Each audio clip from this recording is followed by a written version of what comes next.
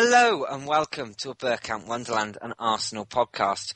I'm Gunnar Gimli and tonight I'll be joined by, first up, he's the fat hairy one, it's Danny the GFP. Hello Danny. Am I meant to be here then? Yeah, no, you're not, only in a capacity as in you're recording this and overseeing things. Oh, thank you very much. Well, I'll fuck off now then. Okay, wonderful. So, as you all know, it's international break. So, I have joined with me the ABW bloggers. So, say hello, bloggers. I will go through. We'll start with Jake. Hello, Jake. Hello, sir. How are you?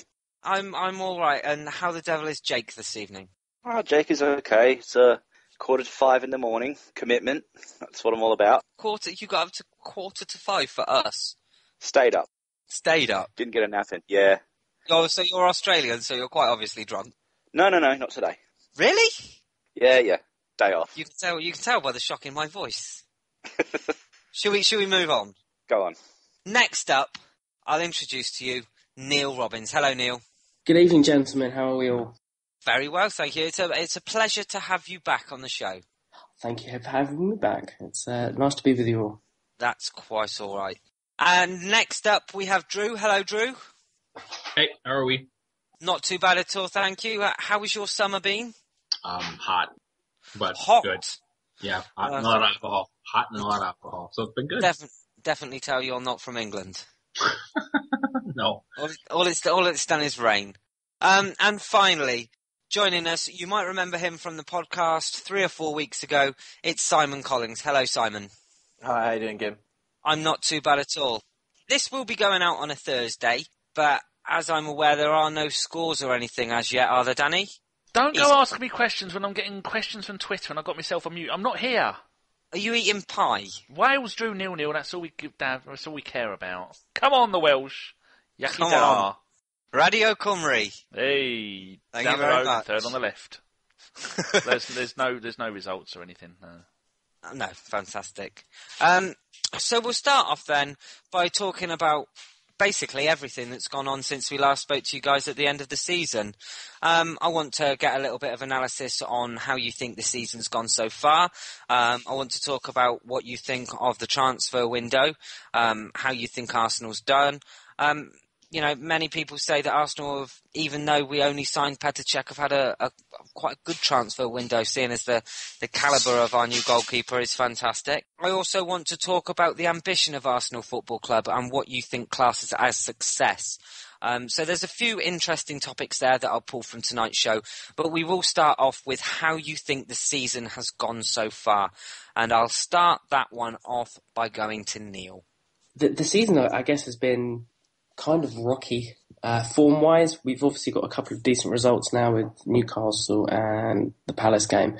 But I don't think we've seen a fantastic performance. I think the first half at Palace, we looked like we were ready to click into gear. But obviously the performances since then haven't been great. There is a big argument, I think, that I'm sure we'll come on to regards to team selection, who should be in, who shouldn't be in, which I think is a huge talking point regarding are we fitting players in to fit them in. But it's not a disaster. We're not miles off. But I do think there's a massive room for improvement performance-wise. Okay, no, that's a very fair analysis. I will ask all of you boys this question because I think this is a fairly interesting one. Drew, would you like to elaborate on what Neil said, or do you think differently? I think on the balance of what we've seen so far, I think this is the best we could probably do. Traditionally we start slow. The fixtures hasn't really been too kind. I mean, it's not been easy if you look at who we've played. Even though Newcastle is shit, they're still not that bad at home. We're not firing on all cylinders yet, so I'm not necessarily freaking out at the moment. We could be better, but it could be far worse. We could be Chelsea at the moment. So 34 matches left. There's time to right the ship in a number of ways. I'm sure we'll get into all that kind of stuff later on with the other topics we can get into, but I think it's not been the start we've wanted, but I think it's better than it actually could be given how close our matches actually have been. We could have dropped more points than we actually did, so not time to panic just yet. No, hopefully not. We're in an international break at the moment, and I think that going into it, a lot of us actually had higher hopes. Simon, I'd like to hear your thoughts on how you think Arsenal have done so far. Yeah, I think as the guys say, it's not been the greatest start, but as we've said, usually Arsenal starts the season a pretty slow pace. But I think if you'd said at the start you'd be on sort of 7 points, around the top four, it's not a terrible place. And other than Manchester City, no one's really looked great. So I don't think there's any cause for panic or anything like that. And the results will come. I think that Stoke game coming up after the international break will be an interesting one. I think especially after the window, which I'm sure we'll get to talk about, but I think that result will really be, so crucial. If you don't get 3 points there, you can just see the reaction on Twitter already. You can read the tweets and what they'll be. So no cause for panic. I think it's about par for the course so far. Mm. And Jake, are you calm? Calm, yeah. I'd say I'm calm. It's I concur with everyone else. It hasn't been the best of starts, but it's not like we're in the worst position we've ever been in, and it's not a crisis or anything like that. We don't really have anyone from the starting 11 that would be picked injured, which is good. I don't think while Jack Wilshere and Danny Welbeck and those boys will be trying for places, I don't think they're automatic first 11. So my thing is, which I said on my blog, was that it's where we are and the points that we have at the moment is all right, considering we haven't performed well. Like, had we have been playing well and have only 7 points, you'd worry, Mm. And I think going into this season, it's been a very interesting one. It's been the first season for maybe 4 or 5 years where the pundits, or a segment of the pundits, have actually called us to win the title. We were hoping that when we went into the transfer window that Arsenal maybe would build on the squad that they already had. Maybe not in terms of actual first team 11, but in depth, because I think we can all agree that Arteta and Flamini aren't necessarily in a position where they would be trusted if Coquelin maybe got a straight red and had to take a few games out, or even worst case scenario if he got injured. The question that, again, I will ask to all of you is, have Arsenal's actions in the transfer window changed where you see us finishing this season? And I'll go back to Simon for that. I think when we did our predictions, didn't we, sort of just before the Community Shield or around then, and I think we were all, when we gave our transfer window evaluation, I think we all said that check was good, but there needed to be more than that. And certainly given how the other teams have strengthened in that period of time from the start of August, City have gone out and got Otamendi in, De Bruyne, Chelsea have got Pedro. I just think it was a good window for Arsenal, and it could have been a great window. And I think when I gave my predictions at the start, I said, I think they'll be challenging for the title, but that was on the shape of the squads now. I think we're just 2 players short again, which is frustrating because it seems to be often the case. But I think, it wasn't quite the way the window wanted it to end for the fans and for Wenger as well. I mean, there's no doubt he obviously wanted to buy someone, and we'll get into whether he could have done or not. But I think the squad's now just a little light up top and in that defensive midfielder role. Mm. And those that watch Transfer Deadline Day on Sky Sports would have seen a small piece at the end by Paul Merson, where he basically accused Arsenal Football Club of cheating its fans. Now, Neil, you're someone that goes to every game. You are a season ticket holder. Do you feel cheated in the way Arsenal have conducted their transfer business as a fan? I don't feel cheated. I think that the window this is probably one of the most difficult windows ever, and I mean that because of the amount of money that's the new TV money that's being flooded into the Premier League. It's just meant that teams don't actually need to sell players. The fact that we've seen Everton say no to essentially 40 million for John Stones, and West Brom saying no to 20 odd million for Berahino just tells you exactly the way the market is. Rich clubs could usually in the past just come and pick up any player they want from those teams, throw enough money at it, and it will happen. United have, as everyone knows, have spent 36 million quid on a 19-year-old striker. They are more than happy to throw any money at anything. I just think it was literally a lack of top quality players available. You could be right. It has been banded down across the Arsenal fan base this summer that one of the main excuses was that there was literally no players in the positions that would strengthen Arsenal. Now, that seems very, very hard to believe from a fan point of view, considering Arsenal Football Club, one of the biggest clubs in the world, has a scouting network that probably stretches the world over. Now, Jake, is it really that hard to believe that there was nobody out there that could strengthen Arsenal Football Club with our scouting network? Of course there's players that could strengthen the club, but it's the positions that we needed filled. And, right off the bat we got Czech, so that was a box ticked. But it's, what the positions that everyone else claimed. Now, I think we could have gone and got another, in quotes, defensive midfielder or midfielder in general.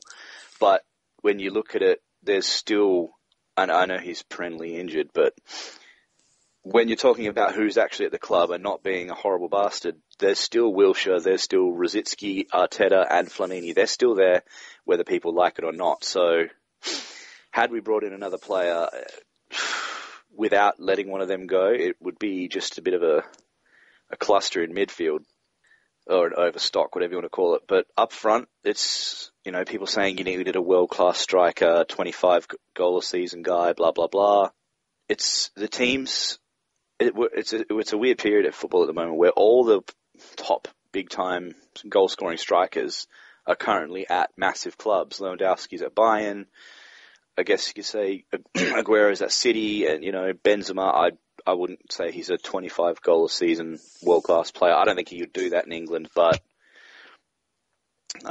it's just not that simple to get that position at the moment without forking out an obscene amount of money, and we know for a fact that our club aren't going to do that or enter a bidding war. And it's also, people seem to think that it's just so easy that you just go and get Benzema. It's A, if the club want to sell, B, if the player wants to come. It seems easy when you're getting guys like Ozil and Sanchez one year and the next, but I don't know. Maybe I'm reading too much into it, but I think we needed a winger more than anything, just because I don't think Ox, if Theo was to be a striker this season, Ox couldn't play on the right every game by himself, and I felt someone like Aubameyang would have been good for us. But I've rambled on enough there. No, I also wanted to talk to you guys about the news that broke shortly after the transfer window, and that news was that Danny Welbeck is going to be out for a large period of time. Now, if you think about it, and you think about player rehabilitation, and we've seen Jack come back from an injury that's not similar, but with the same kind of timescale, and we've seen hiccups in his recovery. So, what I want to ask you guys is, when do you next think we're going to see Danny Welbeck in an Arsenal shirt? And I'll send that one to Drew. Knowing how things go with us when it comes to injuries, it wouldn't shock me if he wasn't back till January or February. Simply because I think more often than most people, at least, we might be biased in a negative aspect when it comes to this, but there's been so many of our players that have been out injured, and then they have those constant injury hiccups when they're trying to reach recovery. And then they end up being out another, 3 weeks, a month. The issue with Welbeck now is because we're short at center forward, we actually really are short out for wide players as well, if you really think about it. I'm worried that he's going to be rushed back into fitness because we're short in multiple areas in the first team, and usually when you rush someone back to fitness from a long-term injury, especially that involves surgery, it doesn't go well. I know they're quoting around Christmas time, but it wouldn't surprise me if that was more close to the end of January, like another extra month. The thing for me though, if that was to happen, I think no matter what happens, we have to go in for somebody in January. But certainly if Welbeck gets a setback, then there would be no excuse if he didn't. I know I'm sure we'll touch on our thoughts about that whole debacle as well, but I don't know. I just I do worry. The lack of business has me worried. And like I just said, the fact that we all know how injuries go with this club has me worried that he's going to be out longer than he was quoted, and then we could be screwed in the end depending on how we handle it going forward. I think you also have to take into account as well the amount of time it's going to take him to get his full match sharpness back. We've seen players come back from long-term injuries before that haven't necessarily hit the ground running. I mean, there's going to be a fair amount, I would say possibly 1 to 2 months, where he's going to be trying to find his form again. But the reason that I touch on that in this particular segment of the podcast is because it's under the, should I say, that the fans believe then that the club knew about his injury before the transfer window closed. Neil, what do you make of this particular situation? Because surely that's suicide, isn't it? To know about Danny Welbeck's injury and know that he's going to be out for such a long period of time and not actually get someone, even if it's not a first-team striker. I think it's a good point. I mean, it's no real surprise that it wasn't announced prior to the window shutting, because if he was going in for players, it would just stick more and more on what we'd have to pay for someone. I mean, my theory on Welbeck is that when he has played for us, it's been very, very rare that he's actually started down the middle. He's always played to the left-hand side.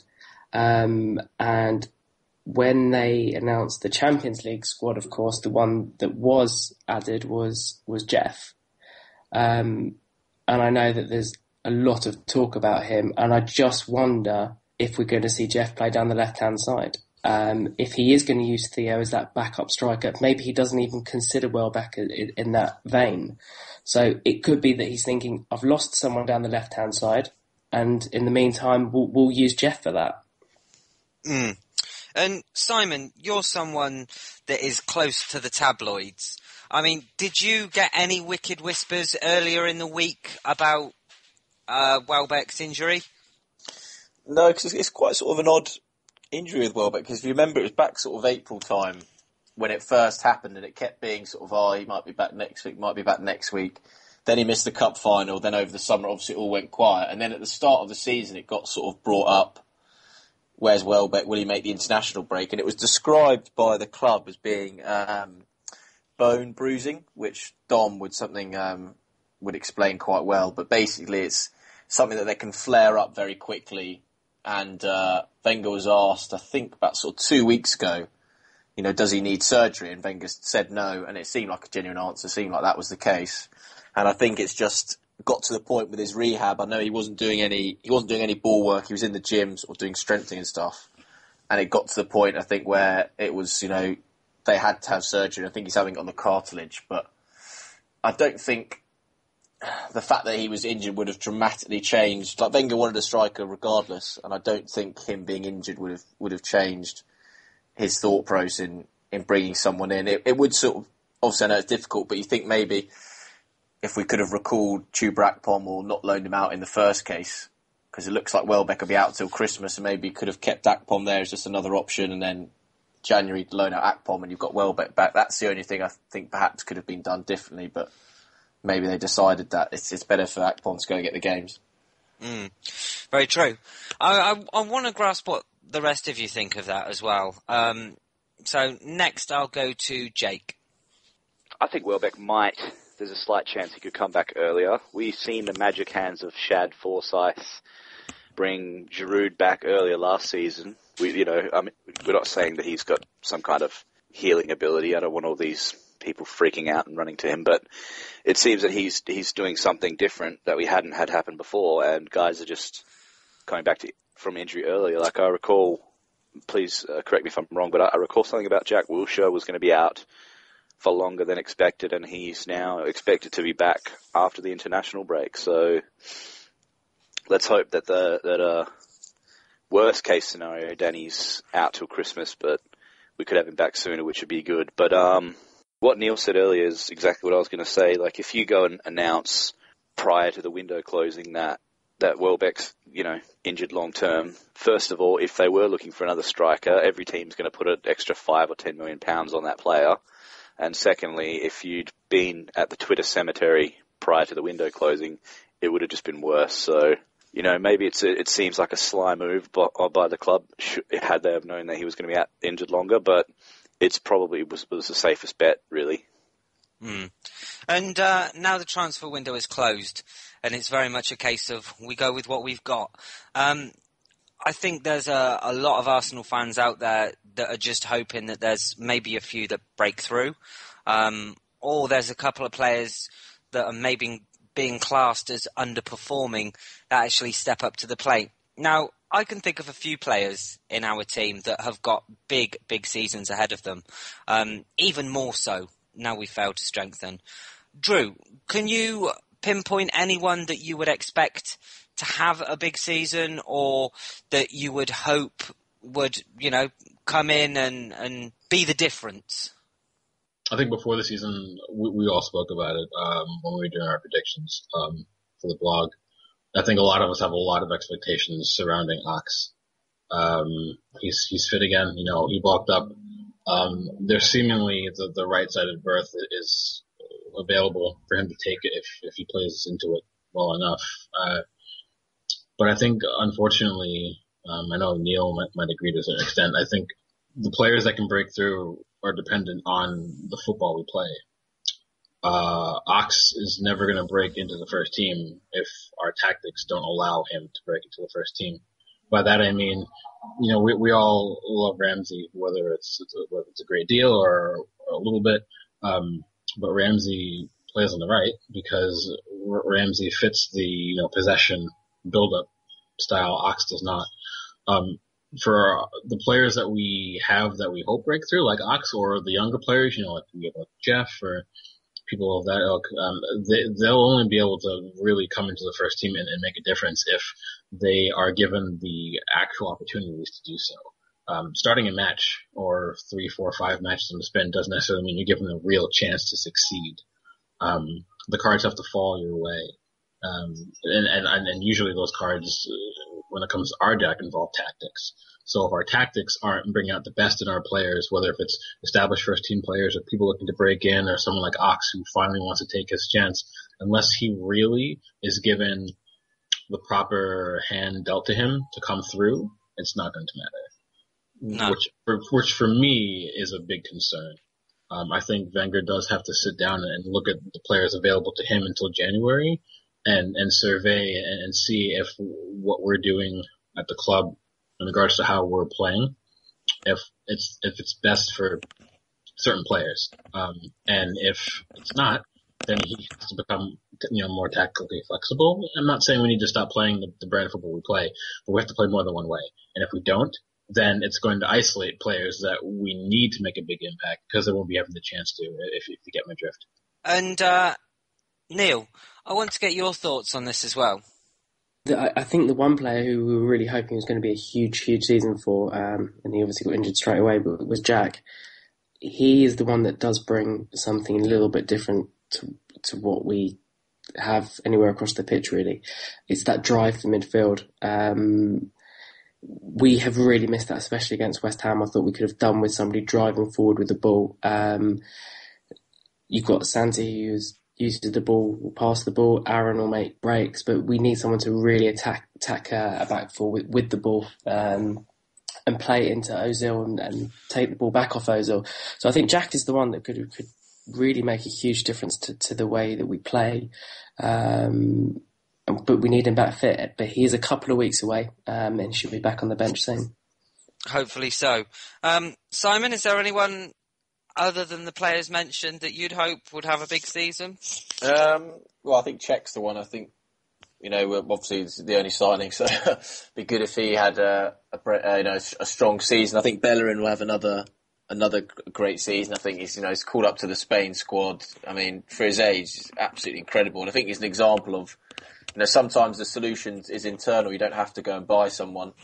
And whether, I know someone, Belix, obviously, we still haven't seen much of him play. He's so highly regarded by the club. And I know for the under-21s he plays at centre-back, but that's what Wenger did with Song as well. And long-term, you can see him as a holding midfielder. Maybe he could be someone that gets an opportunity at some point. It'd be good to see someone come through the ranks like that. And other than that, maybe Jeff might have a bit of something to show as well. So I think Wenger's got some players up his sleeve that I think will get the opportunity. But Cech and Bellerin would be my picks to have strong seasons and see him in probably the league's team of the year, I'd predict. Very good. And Jake, finally with you on this one. Probably taking the really safe and easy route, but I think as soon as I don't know if he recovers, because he just doesn't seem to ever stop. I think once Sanchez really gets going, he's going to be big for us, because I don't think second season syndrome is going to be anything that's going to stop him. He's a wonderful human being. Other than that, I think if there's ample opportunity, which truthfully and sadly, I don't think there will be, I think Gabriel could be a big addition to the team, playing alongside either Mertesacker or Koscielny. But like I said, the sad part of it is if Mertesacker and Koscielny are both fit, they play, and I'm fine with that. Like I like Gabriel, and I think he's got a bright future for us. But I just don't think he's going to replace one of those two. But should the opportunity arise when one of them aren't playing, I think we've got a good player there. Other than that, I had some pretty big hopes for the Ox as well, but it's like we don't seem to know what's going on there with the whole Ramsey's playing on the right thing. So I don't know. It just depends if he sees the game time or the formation that we're playing. That's all for me. That's quite all right. We should talk about the great man himself as well, or great depending on which side of the fence you want to be on, whether you're AKB or you're WOB. To start, what would you class yourself as, guys? Drew, are you AKB or WOB? I'm an Arsenal supporter. I'm neither. I don't think I have immense respect for Wenger, but he's also, as Chris likes to say, he's not above criticism.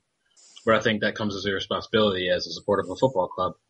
It doesn't mean that you don't support the team, every day, that you are a supporter of them. But if you, as a supporter, think that some things are getting wrong, you can voice your opinion in the negative. And then when you're happy about certain things, you can be positive about it. I don't think it's about picking a side. I think that's, at that point, that's not supporting a football club. That's more of supporting an agenda. And the two are very different. I feel that Wenger I would have liked to see more visits. I think a lot of us would have. I think he definitely did miss a chance to actually really strengthen us. So in that sense, I'm disappointed. However, it's admirable to me that he is putting such faith in the quality we do have. A lot of people want him to strengthen, and I can agree, but people also forget that we do actually have plenty of quality. We were the informed team in the second half of last season, so it's not like the boys aren't capable. I think all our concerns is that it's a long season domestically, plus you have to count Europe plus the cups, so all that does come to play, and injuries happen, and I think that's where everyone's concerns are lying right now, and I think that's completely justified. But and obviously I'm not frustrated at you, but when I get into discussions with other, supporters of the club, and, if I say a certain thing, they're like, oh, well, you're an AKB. If I say a certain other thing, they say, oh, well, you're winning ground. Like, no, I'm not. Like, just because I'm either voicing admiration or criticism doesn't make me either one. You can do both and be neither. And that's what I would classify myself as. I don't think you have to necessarily pick a side. I don't think it's not like an election where you have to pick, one candidate or another. I just think you're allowed to see both angles of a point. And I think that's normal. And that's part of debating. It's part of supporting. And I guess it's part of also being as informed as you allow yourself to be. I think it's an interesting debate. I think if you go onto Twitter, you can see a wide range of views from various different people. I know from doing the podcast, there's many different beliefs as to whether you think Arsene Wenger is doing a good job or whether you think Arsene Wenger isn't necessarily doing a great job. I think the one thing we can agree on is the end goal is the same for all of us, that we want to see a successful Arsenal Football Club, and a football club that, can maintain trophy-winning seasons year on year. I want to gauge the thoughts of the rest of you on whether you're AKB or a WOB, and whether you think Arsene Wenger is succeeding in his job or whether you think he's underachieving. Jake, I'll go to you next, and you've heard what I've had to say. Do you think that he's underachieving, overachieving? Are you WOB or AKB? I am more AKB. I'd say I'm very far away from being a wob. Very far away from that. I think the man's brilliant, but let me just try and make myself clear. I was an Arsenal fan before Arsene Wenger, and I'll be an Arsenal fan long after he's gone. But for what he's done for the club, I pray at his altar just a little bit for what he's done for us. But right now, I'd say there's no way he's overachieving, because overachieving was the Invincibles, and that's going to be pretty hard to top, But it's not like we're underachieving, where we're unfortunately stuck in limbo a bit, I think. And obviously we can achieve more, and we could win things a bit more frequently, or other trophies. I wouldn't turn down a third FA Cup, don't get me wrong. I'm going to be sad to see him go, and I love the man, don't get me wrong. I'm kind of stumped by this. Sorry. No, it's fair enough. It's something that brings out your deepest, darkest emotions. I mean, some people have supported Arsenal because of Arsene Wenger and what he's done to the club. We all know where we were when he took over, and there's many, many people out there that will be listening to this that supported before and can remember the days when Arsenal were really quite poor, to put it mildly. And, where we are today, we've had great success over the years. But really, to think that we went 9 odd years without a trophy, some can say that that's us failing, surely. Can I just make one last statement, sorry? Yeah, go on, Jake. I've heard people, this is probably me trying to make myself quotable, but I've heard people say that Arsene Wenger brought us into the 21st century. And as much as as a football club, as much as I do love him and agree with that statement that he has brought us into the 21st century, it kind of seems like he's leaving us stagnant there as well, while the Manchester Cities and Chelsea's are just never, it just seems like they're never going to be out of the top 2 or 3 of those two teams. It feels like it's a scary thought to think, and maybe I'm being massively pessimistic, but it just feels like it could turn into the Liga situation where they're just going to be the dominant 2 because they've got unending money streams. No, it's a very fair point to make. Simon, your thoughts on everything that you've heard, AKB, WOB, whether you think he's underachieving or overachieving? I think he's doing about, even for where he should be. If you look at our wage bill, it's 4th in the league. As we've said, with City and Chelsea, Arsenal can't compete with, that sort of money. And same with Man United as well. Look at Man United and someone like Luke Shaw's on, £150,000 a week. The thought of Arsenal paying a left back, that amount of money is just insane. And it's not the level that Arsenal are at. So in terms of what he's doing, I think he's doing his job. He's not overachieving. He's not underachieving. He's about where we should be. And in terms of whether he's the right man for the job, I would definitely say so. I think, his record proves that. You look at the time from, the stadium transition and when there was that big fallout with David Dein, it was over the fact that, he said it's not possible for us to, build this stadium and still compete. The club will fall apart. We need to invest in the players and credit to Wenger. If you look at, I think back, the transfer window's gone by. I know I'm moaning about this, but you think back sort of, 6 years ago and we're buying the likes of Park Chu-young and things like that, and you think how far the club's come, then I think he's got every right to have a crack at it with the money now available. So, I'm firmly in the Wenger camp, but like with the other guys, it's the club you support, not the manager. But while he's in the job, he'll have my backing for sure, yeah. No, that's fair enough. We've pretty much heard from all of you regarding Neil. Neil, we'll get your thoughts on that now. I'm a Wenger in man, big time. Okay, so what makes you question whether he's taking this club forward? I mean, what classes as ambition for you under the manager, and what would maybe make you go, okay, maybe it is time to go? How far down the line? Well, I always think, look at the obvious question to ask people who say he's stagnant. We need something new. Is who do we think could do a better job? That's always the question I love to ask people, because people love to shout Klopp. People love to say, "Oh, if Mourinho is here, he would have done this." And he wouldn't. he's had his hands tied for years, and as Simon said, he's got to be allowed now to build his own side. He's done amazing things. I mean, when we put the plans together to build this stadium, there wasn't an Abramovich, there wasn't a Sheikh at Manchester City. If they hadn't have come along, we would be in a hugely advantageous position. But it's changed, of course. Can you really compete with Manchester City and Chelsea? I don't know. Manchester United are trying to throw as much money at things as possible, and they still can't do it. So I think he's doing a fantastic job. And I think, and I know you had Crossy on talking about his book this week. I think when you guys actually get to read it when it's released, there's some very, very interesting statistics, money-wise, about just how close things came with having our hands tied, which everybody will be really shocked about. And I think a lot of people will change their perceptions of Arsene and will be amazed at the job he's done, because lots of other great managers who build their careers over spending money, this guy has unearthed some incredible talents. He has kept a side in the top 4 whilst having to play some really non-top quality players. So I am firmly a Wenger in man.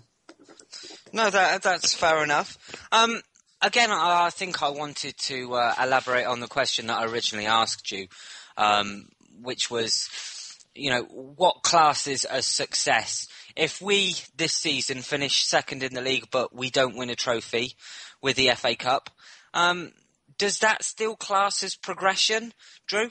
I think given the spending of our rivals, and not just our rivals, but how much money is in the league now and how well smaller teams have done, like the Swanseas and even Southampton and those kind of teams to extent, I think we would have finished second and didn't win the FA Cup. I still would think that it wouldn't necessarily be a huge jump of progression, but it certainly wouldn't be a regression, would it?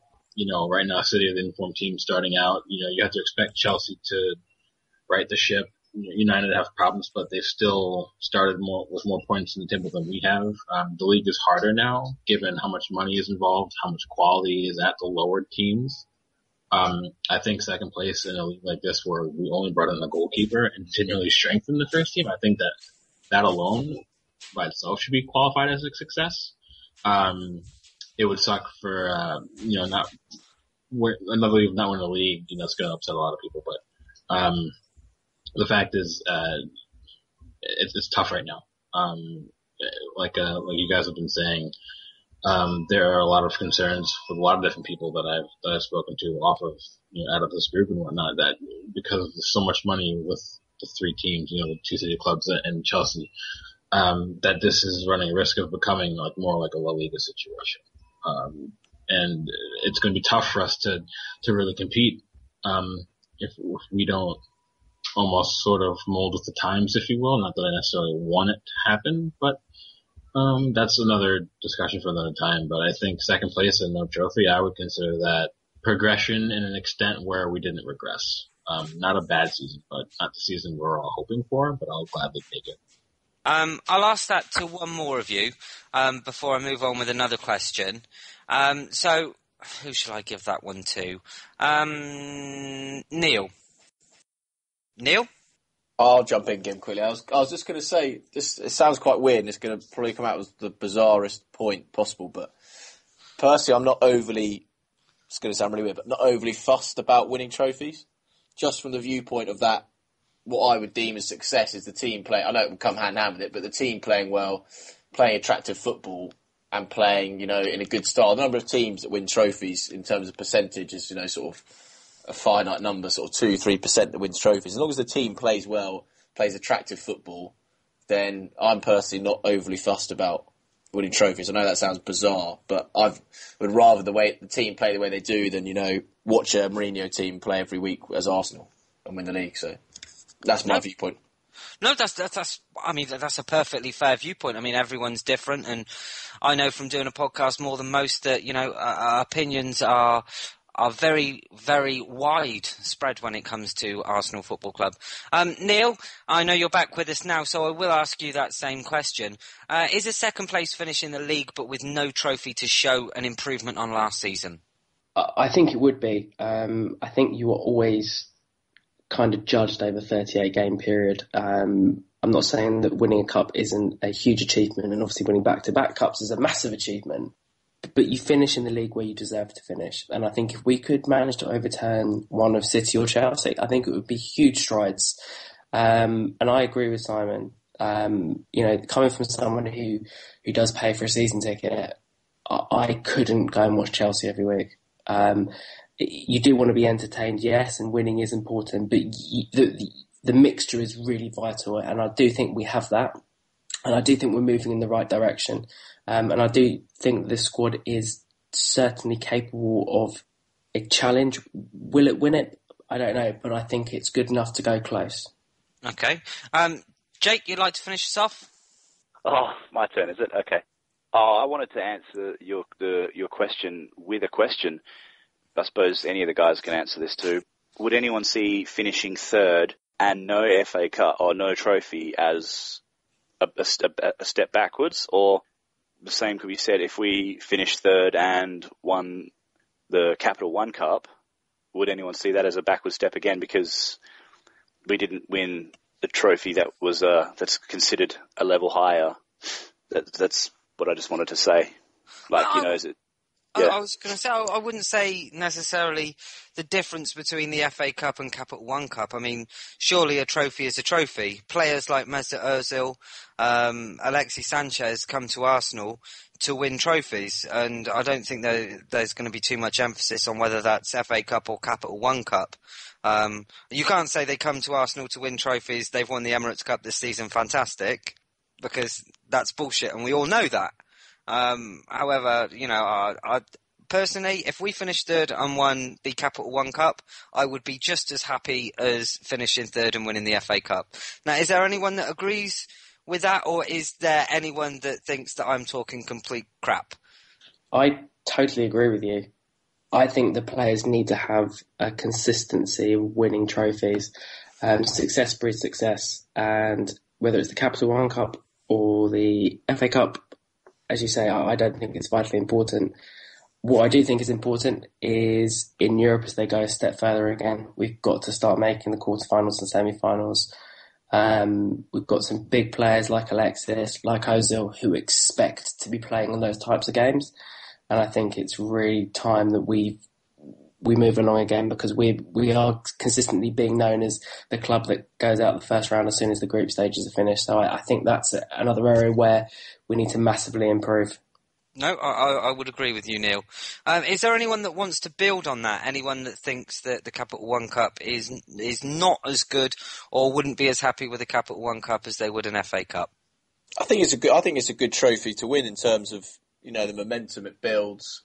You can get it in the bag quite early, March time. I don't know why Wenger doesn't take it that seriously. I know he doesn't particularly like it and does use it for the youngsters and stuff, but he's never won it, and the club obviously hasn't won it for a fair amount of time. And I think it's a trophy, like you say, and I don't think when the league's so difficult to win, the Champions League likewise, you might as well try and get a trophy in the cabinet by doing it. So no, I would have no qualms about Wenger taking it seriously this year. I know in years gone by we've complained at him not, so if he wants to have a crack at it and you get a good draw, then why not?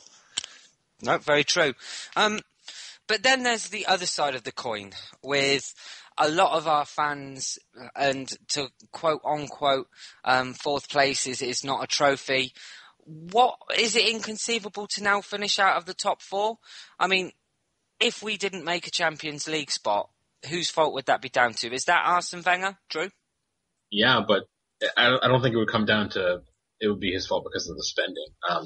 I rant about this stuff all the time, and I know you guys are probably even borderline sick of me talking about it, but I feel like our biggest weakness isn't the fact that we haven't spent. It's the fact that we don't change the way we play.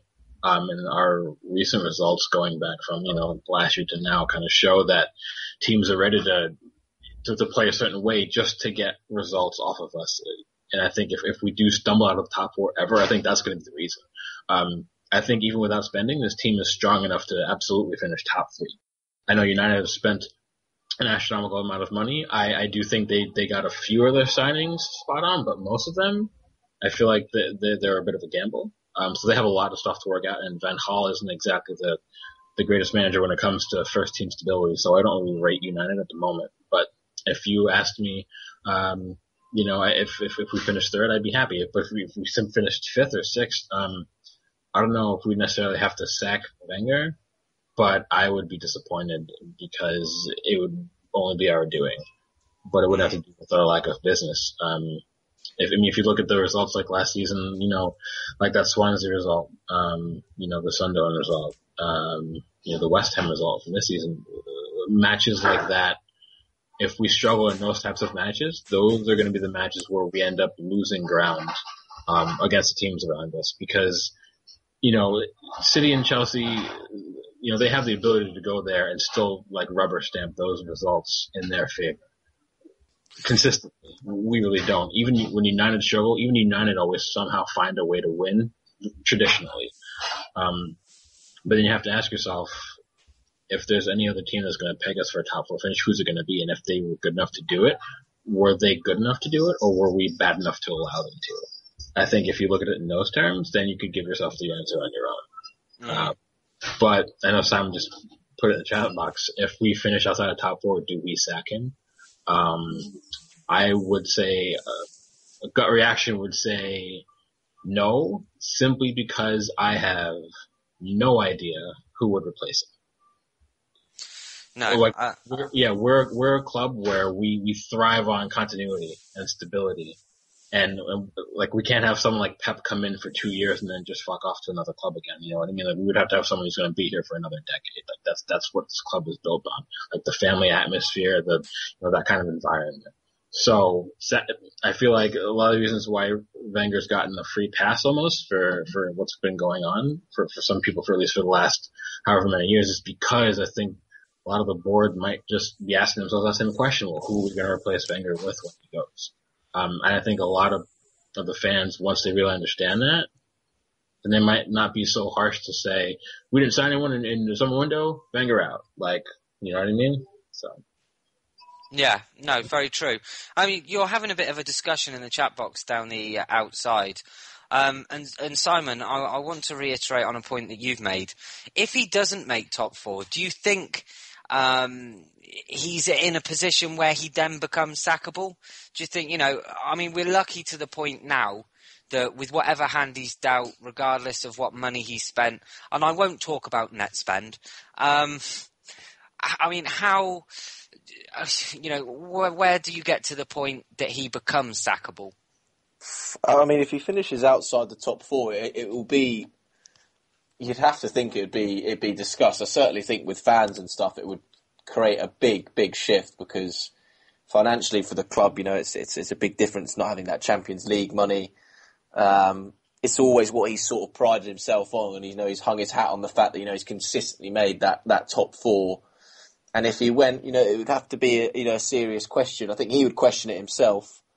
I really get the feeling. I think that if he suddenly dropped off like that, and the team was, I think he would think about his own position. I don't think the club would personally sack him. I think that they're pretty much going to give him license to walk away when he wants, barring any sort of absolute disaster. And finishing outside the top four would be a setback, but it's not a disaster. And like the guys say, replacing would be so difficult. You look around, people like Guardiola, Klopp, and fans will instantly call for one of them. But I don't think he would be sacked if he did finish outside the top four. But I think it would be a decisive summer, certainly from the fans' viewpoint, and I think it would be as close as he's ever been to being sacked. No, that's very true. Is there anyone that would like to follow on from Simon? I'll have just a short crack. First of all, I don't think this year there's going to be any change to the top four. I'm glad this isn't a Premier League communal podcast, because I know there's going to be Liverpool fans ready to rip my head off. But yes, they've made some signings.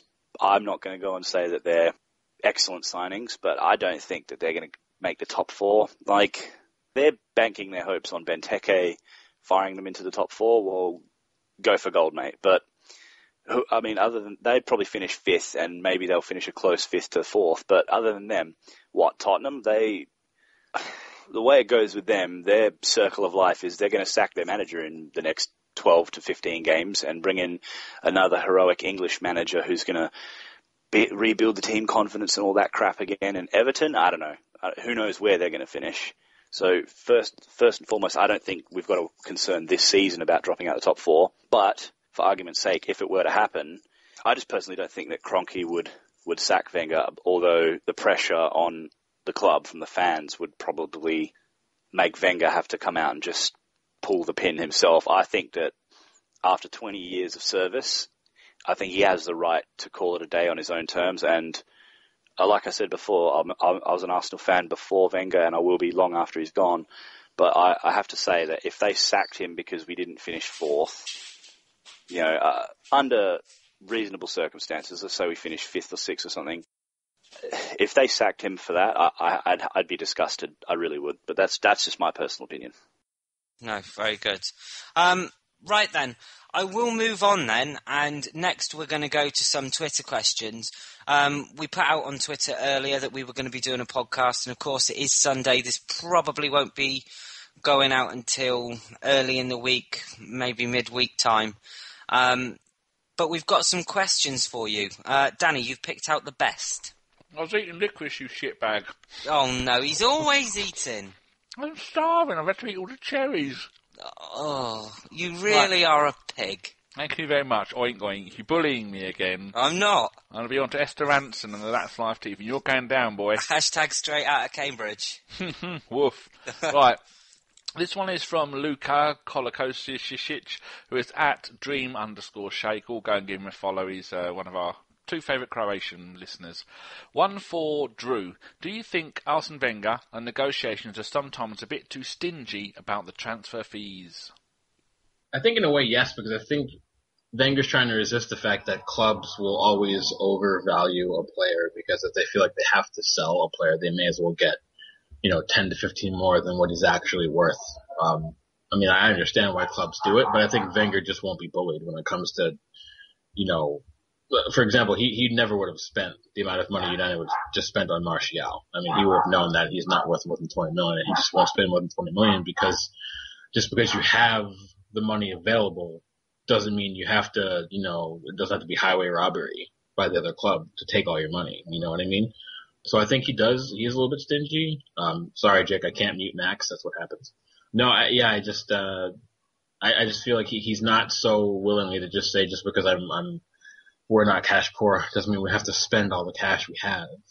And sometimes it does frustrate me, because I do feel like there have been players in the past where we had very realistic chances of getting, but he just wouldn't stump up that extra 5 million. Like literally sometimes it's been, a club value someone at 25 million. He doesn't want to pay more than 20 million. At that point, £5 million is not that much of a difference. You could stump that up. But if it's a legitimate amount of money, 15, 20 million over what he feels like they're worth, or what he's gathered from what the scouts have told him and performances of that player, if he feels like that player is being very overvalued, he just won't pay it. So I can see his standpoint, but I can also understand the criticisms of sometimes you just have to pay. If it's so negligible of a price, just up and do it. You know what I mean? Okay, yeah. Is someone strangling your dog? Because he doesn't sound like he also just kicked him in the balls. No, they're fighting with other dogs. So. Oh, nice. Living in the Bronx. Welcome to America. Yeah. When you hear gunfire or anything, just try and mute yourself. Jesus. Right, what I'll do, as there's 13 questions, I'll give the question to each of you, one at a time, and then one question each, and then all of you get one. You can go, me, if you really want to answer a question as well, because then we can get them all done. Is that all right? So think carefully before shouting your me card. This one I'll go to, are we calling him Chimp, or are we calling him Neil? I'm never sure which one he wants to be called. As I say, asking him, Neil, is it Chimp or Neil? Neil Chimp. I answered to both, which is the most important thing. Fair enough. Right, this one to Chimp, because of your close connections to our lovely club and the olden days, because like me, he used to go. Actually, so did Simon. Oh, I feel guilty now. Okay, this is from Graham J. Hawke. Says, without David Dean at the club, do you think there is anyone else that actually challenges any of Arsenal's decisions? If yes, do you think that's why we haven't challenged for a title race for a long time? Oh, God, that's a loaded question, isn't it? Slightly. Yeah, it's a great question. Yes and no. Listen, David Dean was Arsenal's right man. We know that. He used to be given a list and he would go and get a deal done. So Wenger could essentially worry about the team, and he knew that whoever he wanted was going to come in. I think, unfortunately, that the time where David Dein has left and the time of building the stadium has just come into such close proximity, we were never going to really be able to challenge for the title within those years. I guess the next few years will be the real answer to that question, because if we do challenge, we will know that it was down to the stadium and not down to David Dein. Was that it?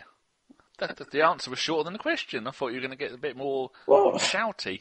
I don't want to get shouty because, well, also it's always very nice to be nice to the listener. But I don't think David Dein was behind our title pushes. David Dein made sure Wenger had the correct players.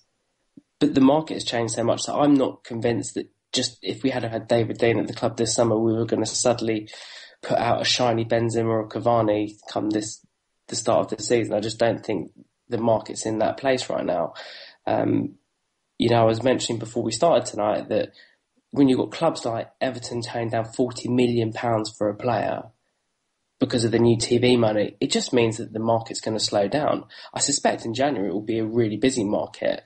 But when Chelsea aren't getting players who they're going for, and when Manchester United aren't getting players they're going in for, I think that it shows that unless you're going to hugely overspend like Manchester City did, paying 49 million for Raheem Sterling, it could be whoever you want in charge of transfers. It would make no difference. So I suspect we will see over the next couple of years if that title charge is because of the stadium build, because he's now free to buy more freely who he wants. He can't buy everybody he wants, but he's certainly in a better position to. So do you think David, and I don't personally think David Dein will ever come back, do you? I don't think he's ever going to come back under the Kroenke regime, no. Even though he brought Kroenke in. Yeah, but he took sides with Usmanov, didn't he? Yeah, he was told to go out and find people, and he mentioned he'd put them both, didn't he? Yeah, which is what a great man.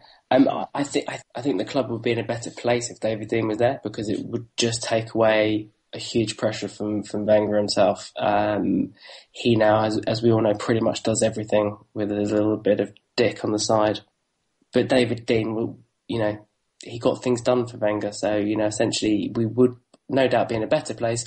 Would we have titles in the cabinet? I don't think so. Okay, right. This next question I'm going to give to Jake, because he likes a bit of an argument. Our very own John Welsh, at JWelsh84, go give him a follow, if nothing but to annoy him, says, do you think Merson is right that the fans are being cheated? Are fans right to expect more? Because you're a little bit feisty, Jake, so call Merson a twat if you need. Oh, Merson is a twat, but when is this assumption that I'm feisty and all this come from? Usually when you're drunk at 6 a.m. Oh, well, fucking hell, man. Come on.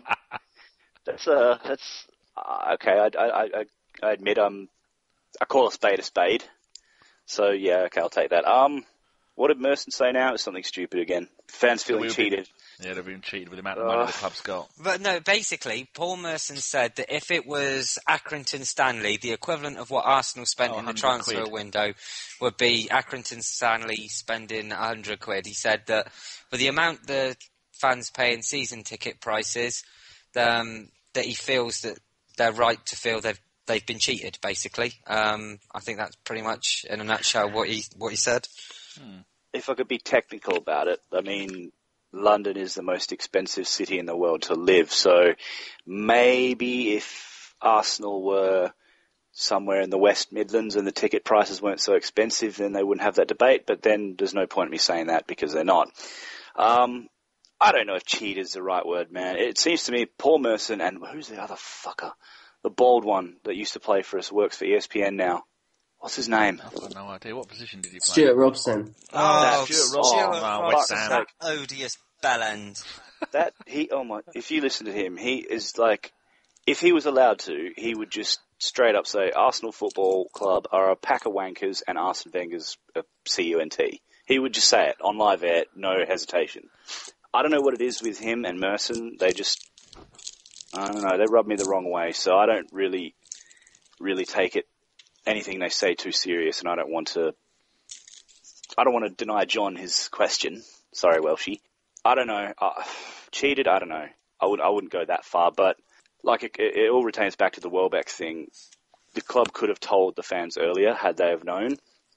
And then, but then it's the whole, we definitely have to buy someone now. And had they have not, then it just kicks up more shit. So, yeah, I don't know. Is somebody eating sweeties? No. Yes, you are. We should say... you are. I can hear you smiling. we should say it was John's birthday yesterday. Happy birthday, John. So from all of us at ABW, we'd love to wish him a very happy birthday. I think he was 31 or 32. So go give him a follow. That's at J Welsh. Was it 84? 84. 84. At J Welsh 84. That means he's 31, Gim. Well done. Yeah, so... yes, go give him a follow and... what? So the only problem with that is we have a regular thing where we just come in and go, happy birthday, Gimli, and everyone goes, it's his birthday. We do that all the time. So I did that yesterday for 3 people, not knowing it was actually John's birthday. Yeah, but our very own Raj, it's the 18th of September, his birthday, because it says it in his Twitter or he was born in 1809, one or the other. Okay. But so yeah, go give John a follow. Yes. Proceed with your questions. Thank you very much. It's on to Simon from Warren Moody, who is at YASTEEL18. That makes no sense at all. Just stop it. Is it time to drop Cazorla and put the Ox on the right wing with Ramsey in midfield? Ozil will still dictate tempo. Well, I think this is something that we talk about a lot. I know us bloggers, and it's a painful thing seeing Ramsey out on the right. Just has to play in the middle personally, and I'm of the opinion that with Cazorla as well, the same. He has to play in the middle, and you need to play an out-and-out winger on the right, be either the Ox or Theo. And so for me personally, I would play one of Ramsey or Cazorla depending on the opposition. So depending on the match situation, the tactics and stuff. But I think personally, the team, my preference would be playing either Ramsey or Cazorla alongside Coquelin. So. Yeah, maybe it is. It just depends on the game. I think I'm just not a fan of Ramsey out on the right or Cazorla out on the right. I just think when you're trying to break teams down, you need width, and neither of those guys like to stay out there. They like to cut in. So yeah, I think you play one of Cazorla or Ramsey and you leave Ozil in that hole. Jolly good. Okay. Me and Mr. Welsh Justice were actually saying, you can maybe want to shoot us if you want, that we should move Ozil, because Ozil doesn't score goals. Move Ozil next to Mad Frankie in the centre of midfield and play Ramsey in the Bergkamp hole, because Ramsey, if he can score 16 in the season, if he played there, he'd get a load more goals than Ozil would, and Ozil could still maybe do the same kind of job for midfield.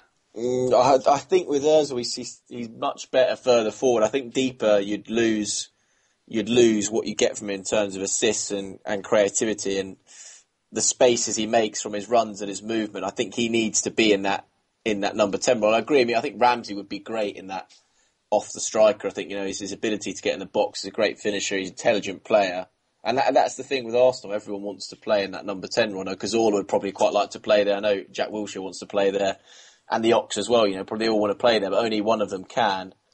And I think it should be Ozil and then Ramsey deeper. Okay, lovely. The next question, we will... No, you're not getting out of it. I'll just write in that chat box. Are you not putting so much shit in there? I can't read the questions and read all that. Did you want to come in on this, Drew? You're not escaping this time, Denny. Here comes the Mesut defense. Yeah. I love Mesut. No, I know you do. Good. First of all, we all love Jace, but I think his bias for all things Welsh, maybe like yours to German, just a bit. There's no. If you say you shouldn't be playing Ramsey on the right, you shouldn't be playing Ramsey behind the striker either. Think of it this way: the way Ramsey's engine works, if you play him as a number 10, he won't be up there in the number 10 role half the time because he can be tracked back on defense. Right? That's the type of player he is. And I know Neil talks about that a lot, about Ramsey as the best engine in the side. So why? It's negated on the right. Why would you negate it when he's playing further forward? That's not. Again, you use your players in a way that brings out their best qualities. Ramsey has to be in the middle next to Coquelin, or it has to be Cazorla. It's one or the other. And I feel like you can still get goals from Ramsey because he does still make those late runs into the area. Yaya Toure scored however many goals 2 seasons ago for Man City while playing in center midfield. It's because he made those late runs forward. And once he got into the 20 to 25 yard range, he would have a crack at goal. And Ramsey does like to shoot from distance. It's not that he doesn't. And he has a bit of an eye for goal. So you play him there. But you have to change your instructions to the players. If you tell Ramsey, if you're open, shoot, he'll do it. And, how many brilliant goals have we seen from Ramsey from outside the box? The Galatasaray hit last season.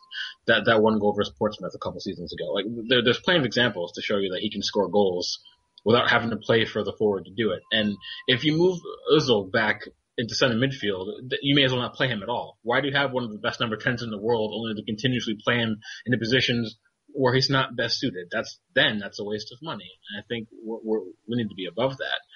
I don't think we need to keep shifting players around to try to, either tinker with things or to try to bring something out of one player but not the rest of the players. I think when you do that, things fall apart. Because that's what we're doing right now with Ramsey on the right. So you play the players where they're best at, and if you change anything, it's not where they play, it's how they play. And then you get the best out of them. That's, so. There's 5 minutes of my life I'm not getting back. I'm joking, Drew. Okay. I'm going to kill you later, by the way. Whose question was it next? It's Drew's question next, isn't it? Fantastic. Okay, right. From Sanchez, who is at Party Ushapandi. That's just making stuff up to annoy me. That's what that is. No, that's a Welsh town. Is it? Yeah. Okay. Do you think we can win the Premier League and/or Champions League with Arsene Wenger? I don't think so. I think the amount that's being spent by our rivals domestically, I think that's just going to be the reason. I forget who brought it up in one of the chats.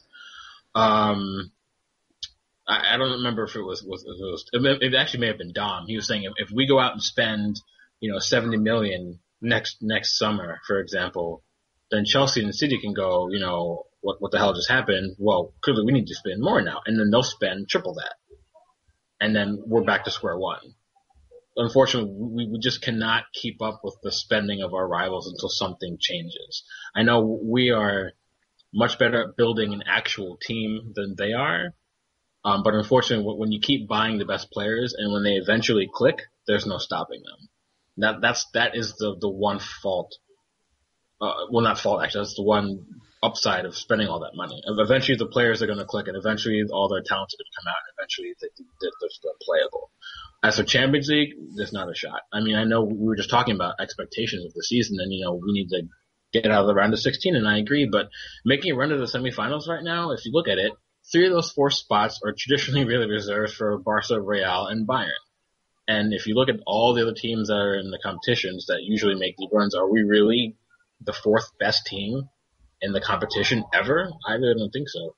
Making a run in Champions League takes a lot of luck, and I understand that. And if a club like Juve can make the finals, or if a club like Atletico can make the finals, then maybe there's a chance. But those clubs are also better suited for runs in Champions League. I don't really think we are.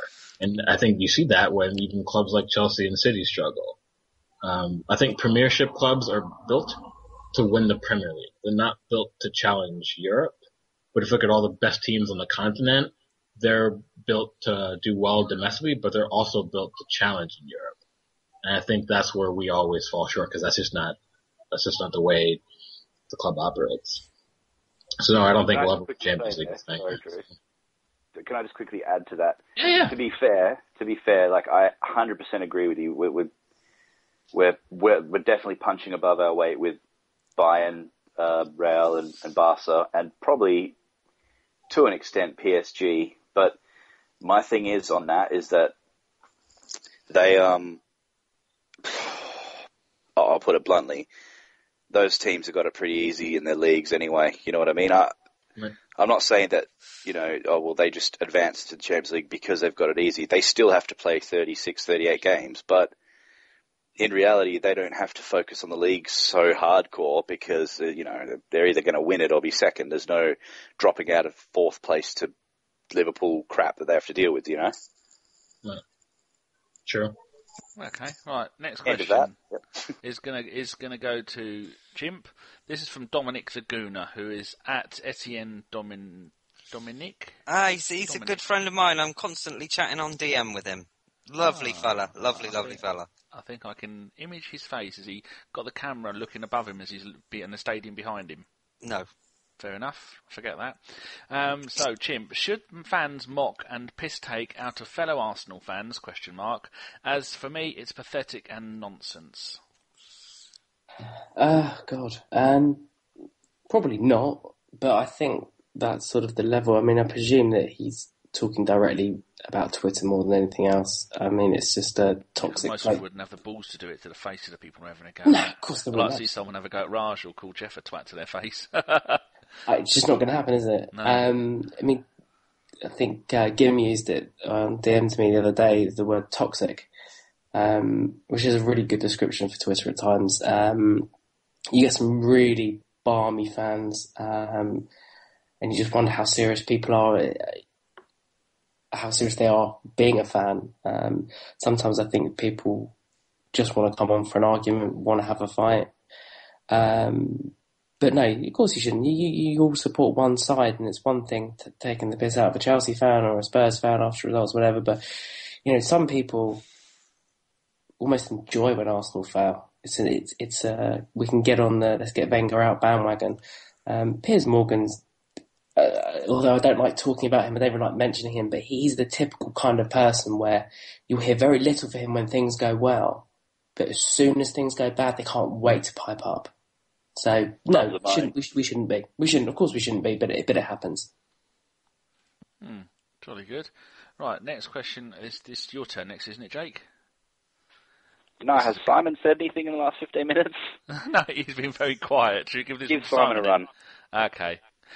This is from Carl, who is at @_London_guy. Why is everybody making excuses when it comes to signings? There's no way there was no one, in capital letters, available in world football to buy. Also, if in May we end up 5th but retain the FA Cup, does that constitute a successful season? That was via 2 tweets.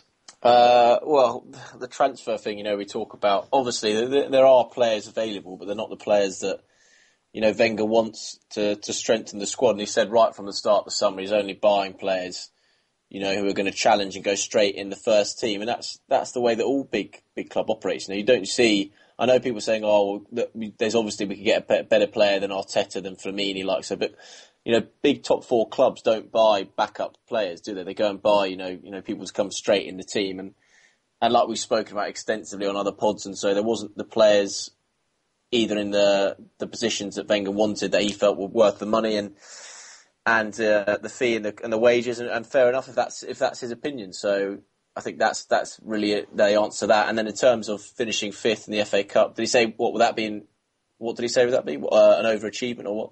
No, he said with 5th place in the Premier League and retaining the FA Cup, does that constitute a successful season? It'd be a record-breaking season because no one's ever retained it 3 times. Yeah, I don't know. I think it'd be difficult to say, really. It depends how much you value the FA Cup. I don't think Wenger would be particularly pleased if that was the case. I think he'd much rather not have the FA Cup and finish 4th. So, personally, for me, I wouldn't see it as a bad season, but I think that Champions League is always the priority over the FA Cup.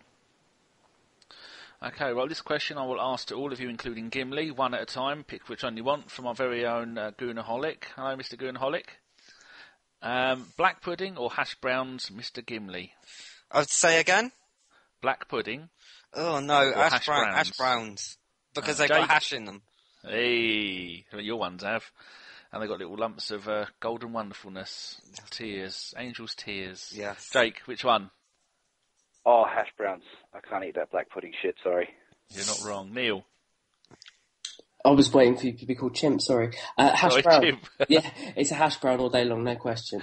Drew, do you even know what black pudding is? How dare you insult my intelligence? Yes, I do, and hash browns. I thought he was going to say, don't be racist.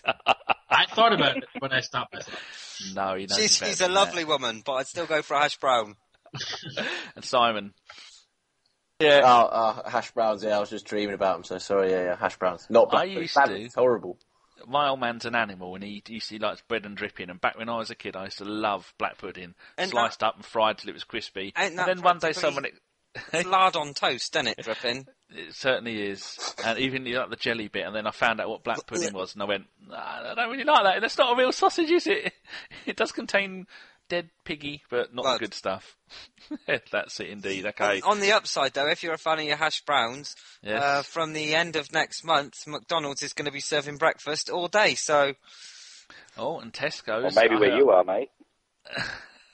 I read on Hot UK Deals that Tesco's are doing an all-you-can-eat breakfast for $4.95, and you just keep going back and getting as much as you want. That's going to be trouble. Well, I as don't much go awesome meat as you can eat. Yeah, I don't eat their shitty bacon. Lovely. Right, who's? I think this question should be to Jake because he's next in line. This is from Rob with an umlaut over the O at RobJC. There you go. That's the kind of Twitter name I like, short and to the point, and it means we've got plenty of room for other bollocks. Does anyone think? Oh, this is to everybody. Does anyone else think that we are really missing Wilshere at the moment with his trademark driving run through midfield, Mr. Jake? Did you say his name was Rob with an umlaut? Yes. So it's Reb. I don't know. You better ask Drew about that. He's the German. Yeah, it's rude. German freak. Yeah, but I think he's just doing it because of Ozil. Yeah, I know. He's probably named Rob and he's a geezer. I was just trying to have some fun with it. I think we always miss that. Like when Jack's on his game, it's like he puts especially when he's at the Emirates, it seems it's like he's put the whole club on his back. If you know what I mean, like when he's got the ball and it's, I don't know, maybe 0-0 in the 70th minute and he picks up the ball in the middle of the field and hurdles a couple of tackles and then eventually gets murdered and we get a free kick in the edge of the box that we don't score from. But the point is, I think we miss that all the time. And, you got to wonder where he would be right now if he'd had, 100 consecutive games under his belt, instead of missing all the time that he had. So, yeah, I definitely think we miss it. I hope I would gladly give him my ankles if they're any good to keep him fit for as long as possible. Okie dokie. Right, that's the whole round of that done. So what you do, we've got 4 more questions. You've all done one each. Drew, you go next. 4 questions. What do you want? 1, 2, 3 or 4? Because 2 of them are stupid. 2. Oh, you've picked a good one. Devin Dawson at Devin_D_23. With Santi being pushed back, Alexis left and Ramsey right, is it safe to say that Wenger is building a team around Ozil at number 10? I think it's actually the opposite. The way we're playing right now, to bring the best out of Ozil, you have to use him in a more direct manner. Hello. And it's my friend's daughter. Good evening. Is Donald up there to say hello to her? Hello. There you guys go. No, I think the way we're playing right now is actually not bringing the best out of him. He's still fantastic at creating chances. He still controls the play very well, but the types of chances he's creating aren't as penetrative or high quality that you would get as if when you saw him play for Real Madrid. They were direct. They went at you at pace. They would carve open opponents in 3 passes as opposed to needing 45 passes to do it. So I think while Ozil's coming more into his own with us now, and as Jake wrote in his really good blog, if you haven't had a read it. Ozil's finally really adapted. Oh, thanks, mate. Yeah, no, it's fantastic. Ozil's adapted more. He's adapted his game to suit our play style. But when you see him play for Germany and when you see him play for Real Madrid and when you saw him play for Werder Bremen and even at Schalke when he was a kid, he just played in a way where he would pick the ball up and people were already making runs and he would just find them, with a pinpoint pass 30, 35 yards. Now, he'll still create chances because he now creates space for others by moving off the ball and keeping possession. He draws defenders to him and that makes space available for others. But I don't think he's as effective as he would be. So no, I don't think he's trying to build around Ozil per se, but I think it's more of that Ozil has finally adapted to us. I don't think our tactics have changed. I think Ozil's just been the one that's finally, found his groove with us. Okay, right. Simon, you can pick from questions 1, 3 or 4, and 33% of those are silly. Yes, Kim. Yeah, just before we move on to the next question with Simon, I've got a question for Donald Duck. It's quite simply this. Here we go. Don't talk about spend. Talk about net spend. Elaborate. Well, I don't know much about football, so I can't really tell you very much. But, trying to miss it, I just City Stardom, so that's all I have. Well, there you go. Very Straight good. from the duck's mouth, as they say. Yes. Thank you very much. He knows more than certain people do about net spend. He certainly does, especially not those who have single-handedly ruined Tesco. Move on. So, Simon, question 1, 3, or 4, remembering that 66% of them are silly. 4. This is from the Arsenal at the Young Blogger.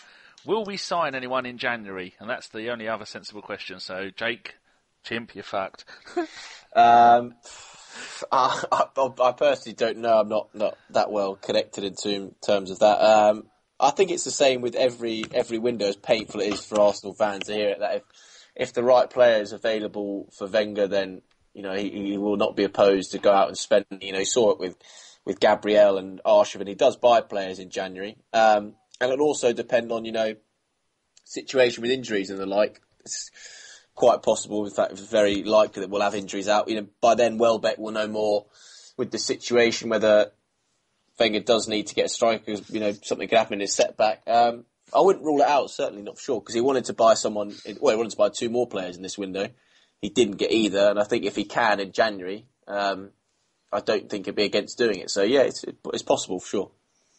Oh, okay, right though. So it's Chimp and Jake with the last 2 questions. Who wants Raj's question? Don't all shout at once. I'll take Roger's question. This is from the soon-to-be birthday boy, he's going to be a very important number on the 18th of September, which is going to be, what day of the week is that? Oh, it's only 2 weeks Friday. Have you arranged the cake and stuff for him, Gim? Yes, it's one of those little Tesco ones with a real cream in. We've really pushed the boat out. £2.50, I think it was. And it says net spend on there. It does say.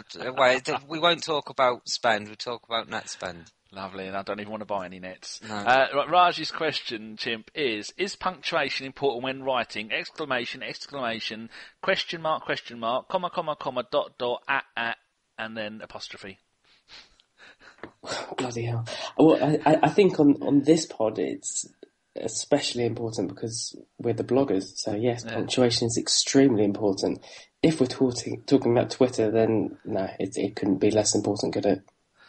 Because I've read, I don't read many blogs. When people, I see them in my timeline, I always go and give anybody, even if I don't know them, I give them a retweet. And every now and then I'll go and have a look. And some of them are abysmal. It's like they've written by people who don't understand how to write at all.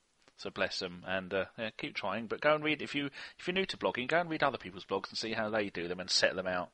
And there you go. That's my little tip from you, because my blogging experience of 1.5 I've ever done. Basically, that's all I did. I went to a summer training camp with Michael Burke, and that's how I learned how to host. Oh, you bet. Right, this last question is going to go to Jake. This is from 1963 to present, #UTA, and it is at Moltobeni56. There's just too many numbers in there. It says, are AFC supporters all there?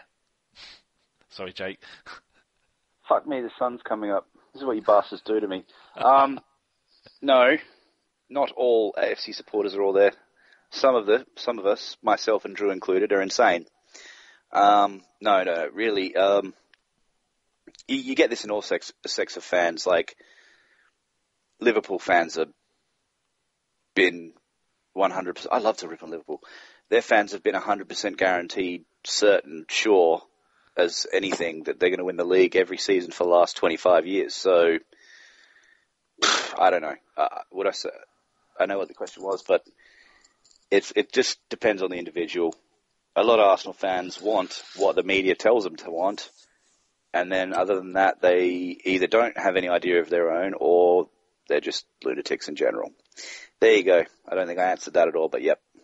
Okay, one I've just come up with.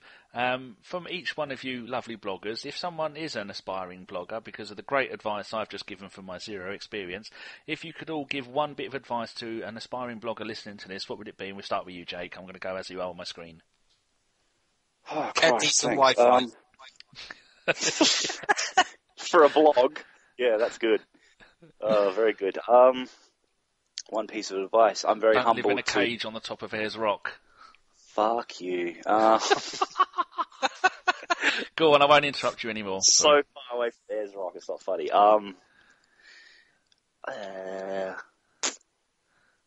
What was it again? One piece of bit advice. Okay. Yeah. Oh, firstly, let me be proper and say I'm very humbled to be giving any advice to anyone on anything. So thanks for that. You have got your own site and you do know what you're doing. Oh, well, you know, swings and roundabouts. For me, like I was never intending to be a writer. It wasn't anything I was interested in. Hated that kind of crap at school. But you've got to just be yourself. Like, don't try and be anyone you're not, and use the words that come into your head when you write them down. Don't go out of your, is the word lexicon? Yeah. Don't go out of your natural word ability.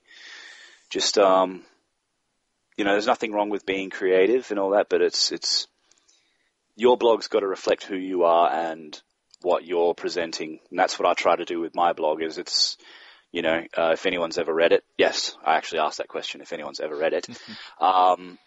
You'll see sometimes when I'm flying back from Perth to Brunei or wherever I'm going that I'll put in little bits like that I'm doing something at the airport, or have your own feel. I guess that's what I'd say. It's got to be your own personal touch because it is your blog. There's the quickest way I could have answered that. Jolly good. Neil, you're next on my screen. Or Chimp. I'm giving you a complex, aren't I? Sorry. No, it's fine. I think we were mentioning before, actually, the best way to write is when the time is right for you. As in, when you've got something on your mind and you want to get it down, that's the best time to do it. If you just sit down thinking, right, I've got to write something, that's probably when you're not going to produce, a good as blog as you probably want to do. So do it when it's in your mind and you need to get something out.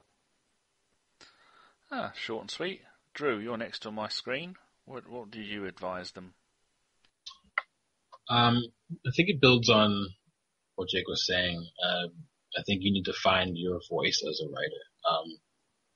And that goes kind of hand in hand with your own style. I think every great writer, whether it's been a sports journalist or an author or whatever have you, they've had their own little personal touch, like a way of, like, when you read their words, you sort of almost read it in a way that they would say it to you. And I think that's different with everybody. Like, I have my own style of writing. Neil has his. Jake has his, which includes poor grammar. I'm just kidding. That's true. I appreciate it. Just messing with you, dude. And then Simon has his. I think, but the thing we all have is we have our own styles, but we're all passionate about it. And if you can't find your own voice inside your passion for what you're writing about, then you shouldn't bother being a writer. That's not to discourage you, but writing is an art form, and art's about passion, and art's about self-expression. I love what Jake writes, for example, because Jake, when you read Jake's words, you can tell that Jake is coming out as very Australian, which isn't a bad thing because that's who Jake is. Neil is very well spoken. Yeah. So listen, whenever you read Neil's words, Neil's very well spoken. So when you feel like you're at a poetry reading when it's Neil's writing, things like that. So you can correlate the words with the person and their personality. When that comes together, you get a sense of who they are beyond the words. And I think that's what's important when it comes to writing. Okay, lovely. And finally, Simon. Just reach climax. Oh. Who's Gimli?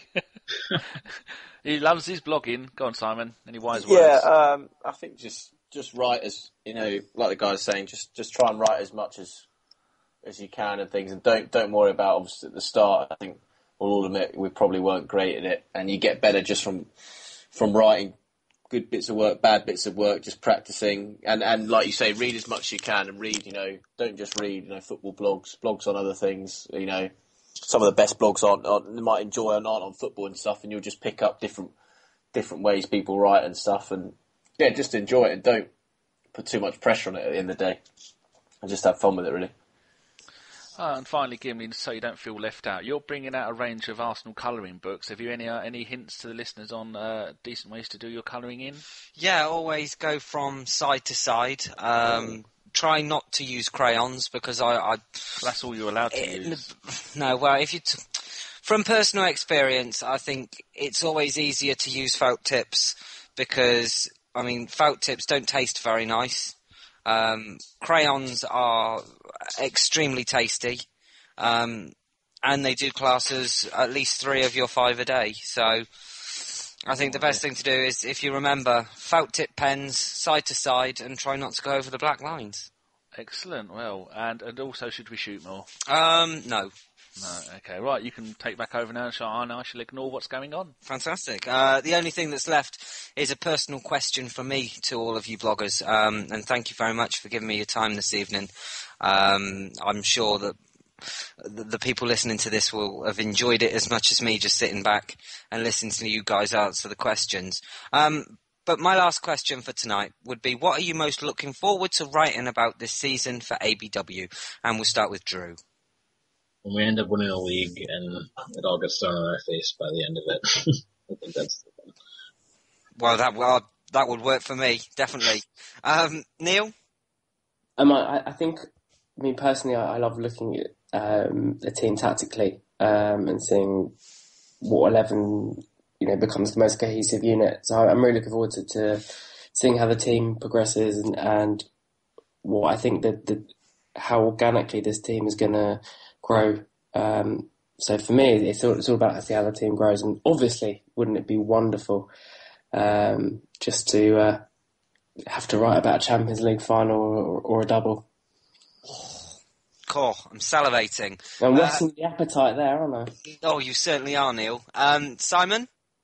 I think probably the young players coming through. Again, I think I'm always one who likes it when the fact the club bring through players and the next big thing, so to speak, and stuff. And last season it was Bellerin, enjoying watching him, and I think the same will be this year. Just excitement about the players coming through, and I already had it with Jeff, just a little flash of him, and I think that I'll be enjoying sort of watching and writing about those lads progressing. Wonderful. And Jake, please finish us off. Oh, 2 times in one night, you lucky buggers. I'm very much looking forward to Giroud shoving it in everyone's face when he scores 22 goals in the league and 30 in total this season. Wonderful. Well, I'd love that, but I'm joking, really. I think he's capable of 20 goals in total, but not the league. But I'm looking forward to just seeing how the team goes and the standout performers, and that's the kind of stuff I like to write about. If you look back on last season, I think every second word that came out of my mouth was Sanchez. So, yeah, I'll just be looking forward to seeing the guys perform well and people having less to whinge about, which means less Piers Morgan. Yeah. Which is good for all of us. Yes, definitely. A Piers Morgan-free life certainly would be wonderful. Before I get some shout-outs and we eventually wrap up the show, I just wanted to say that every year the podcast gets bigger, we get more and more listeners, and that is very much the same case with our blogs as well. We've only had 4 people at the moment that are writing for us, and we'd like to go another step further. So I guess this is a bit of a live advertisement for anyone that writes already and writes at a level and wants to better themselves. We have, at a stretch, 2 positions available. If there's anyone listening to this that likes the sound of the boys that are writing here, wants to be part of a team, and wants to be part of ABW, then send us, whether I say applications, because that sounds kind of like arrogant, doesn't it? Because it's not really a job, you do it for the love of it. So if anyone's interested in writing for us, and of course that there will be people that are disappointed, then please send a DM to @thebergyblogs, and we'll try and follow you back, or we will adhere to follow everyone that has something Arsenal in their bio, or drop us a tweet saying interested in writing. We'll follow you. Drop us a DM and we'll go from there. But we are looking for people to be part of our team. So if that interests you, drop us a line. Right then, shout-outs. I'll go to Simon first. Who's your shout-out, mate? I'm just going to give a shout out to Jeff, or the other Jeff as he's probably known on Twitter. Just for, he was obviously, when we first started doing these blogs, someone that brought us all together. Great follow for anyone who's an Arsenal fan. He's at, I can't even pronounce his last name, so I'm not even going to try, but it's HOLLEFREUND. He's a great follow on Twitter. And just a nice guy to have a chat with. Give him the toxic nature we talk about on Twitter, someone you can have a genuine conversation with. So give him a follow and enjoy talking about the Arsenal. Yeah, it's a very good follow indeed. Neil? Mine's going to be somebody you've already mentioned, actually, Dave Seeger. Obviously, he's a fantastic writer himself. He's at GoonerDave66. Great on Twitter, great to chat to in general, and well worth a follow. Yeah, I agree with that. Dave's a good friend of mine as well. And anyone that's not following, I can certainly say they're missing out. Drew? This might seem a little weird, but I want to give a shout out to you guys. Because I'm the newest one here. But I feel like what we have going on here is something special. I think we've got and a truly Arsenal tradition. We've got a great camaraderie here, and we have a really good understanding, and we all get along very well. And even when we don't agree with our discussions, we're all very respectful of each other. And it's about the community of being Arsenal supporters.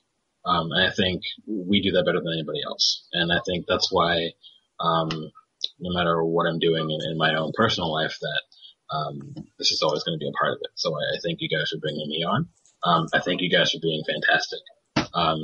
Yeah, so that's my shout out. Oh, well said, Drew. It's a pleasure to have all of you guys on board. You work so hard for us, and the level of blogs you put out is just absolutely amazing. And we've actually been put in polls with the top 15 of an Xperia poll of blogs you should read. My shout out's going to be for at the Bergie Blogs, and that is where you can get all the blogging news. I'd like to think that all of the bloggers on here would be able to have the details to our Twitter account, so you can talk to them at any given point about anything that might be coming up. So give that a follow. And Jake, again, for the third time this evening, please finish us off. Oh, I'm so sorry, Neil. He's going to murder me for this.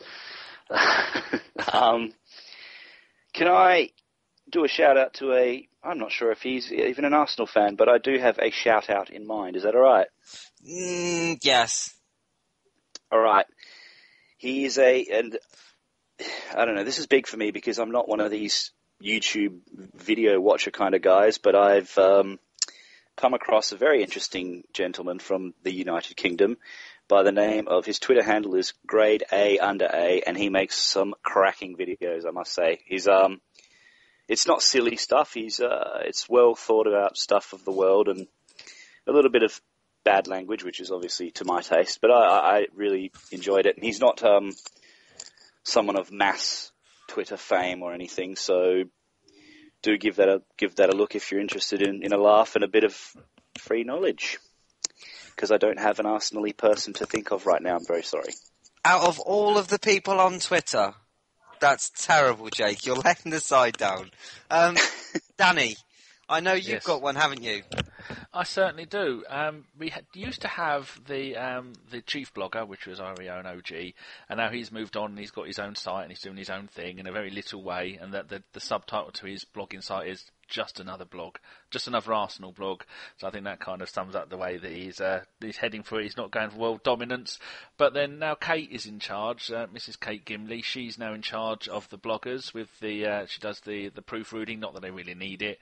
But then I taught her once how it's quite a long process editing the blogs and editing the site to put the blogs on there. I told her it once, it took me a quarter of an hour, and then she did the second one on her own with no help from me at all. And so I think she's going to be referred to as the blogging mistress. And so that's at GoonerGirlKate on Twitter, and that's our very own Kate. And I'm just reading here. I think Jake's got a question for Gimli, if he could. Yeah, so go and give Kate a follow. Now, she's in charge, so everybody has to be nice to her, and she likes cake, chocolates, and biscuits and flowers for her birthday. Yes. Jake, Drew, you've got a question. Yeah, let Drew go. Drew first. Oh, it's not a question. I just read Arse blog news just to piss us all off before we stop taping. Apparently, Roy Hodgson's admitted that Welbeck's out for 6 months because that's what he was told by the club. Oh, yeah, that's not great. Just sorry to drop the old fuck bomb on all of us, but there you go. Well, we're ending the podcast on a miserable note. Unless Jake can save us. I'm going to try, but I'm not finishing anyone else off. My hands are knackered, mate. You got wrists like Popeye. Oh, mate, I've got carpal tunnel syndrome like you wouldn't believe. Let's call Dom. Don't get Dom. Okay, yeah, my question was, I've always wondered this. You go by Gunnar Gimli. Is that because you're a massive Lord of the Rings fan? Or you are actually a Don't dwarf? say Bomb Bandit. No, I was going to say Lord of the Rings fan, or you're a dwarf. Which one is it? Actually, how did you come about the name, if you're not a dwarf? The name came about when we first started this. Many of you won't be familiar when me and Danny first got together podcasting. I didn't even know who it was. No, we were under the name, what was it? A Steve Bowles Collective, wasn't it? Yeah. And many of you, well, some of you will remember that. A lot of you won't. But it was a name given to me by the late great Steve Bold of a Steve Bowles Collective. I don't know how the name actually came up, but I said, I didn't want to go on there with my proper name because I wasn't an aggravational account, but Back then, transgender isn't as accepted as it is now. No, I mean, look at is it Frank Maloney, the boxing guy? Yeah, yeah, right old stunner. Yeah, so suits you, sir. We thought it was best. I was in transition. You're still down to one tit. Yeah, because they didn't donate enough. And I listened to that Steve's Ball Collective, and the first thing I said to them is, your fucking audio is terrible. Shit. I said, your audio is terrible. He said, do you think you can do better? I said, yeah. Then I listened to this Gimli bloke, and I followed this Gimli bloke on Twitter, and I started talking to him. No, and then you didn't. We knew each other before then. And then I got a message off of your other account saying, do you know who that Gimli person is? I said, I've no idea. And he went, it's me, you twat. I went, oh, for fuck's sake, you knobber. And then they said, do you want to come on? I come on, and then took over, and now look where we are. Yeah. A match made in heaven. So there you go. I think it was one of the people, they were trying to come up with a name for you, Steve and his mate Ray, and they just said, there's someone else in the room went, oh, he's little and small and ginger, call him Gimli. Something to do with Lord of the Rings, but I've not seen all the Lord of the Rings either. I don't even like Lord of the Rings. No, nor do I. Oh, you pricks. It's a little bit gay. To be honest with you, I think that people that watch it are wonky. Special needs. I've said it. I shouldn't have. There you go. No, notice, Jake, it's you that lives in Hobbitland yourself. New Zealand it's from, and he lives in Australia. Just across the water. It's all same. It's all the same. It's all Antipodean. I've been there. It's all the same. One's just you say that in full knowledge that the books and movies were based on old England. So, yeah, take that and shove it. Now since you're comfortable to square on your body, now I shall begin. All that's left is to thank my wonderful, wonderful panellists tonight, the ABW bloggers, Drew, Neil, Simon, and Jake. Thank you so much for joining me tonight. Anytime. Don't all speak at once. It's like we're on a proper podcast. It's like, fuck off then. Thanks for having us, for sure. But we hope to get another one of these blogging pods out in the next 3 or 4 months. So I would guess, I think around Christmas time. Try and do one around Christmas time or halfway through the season.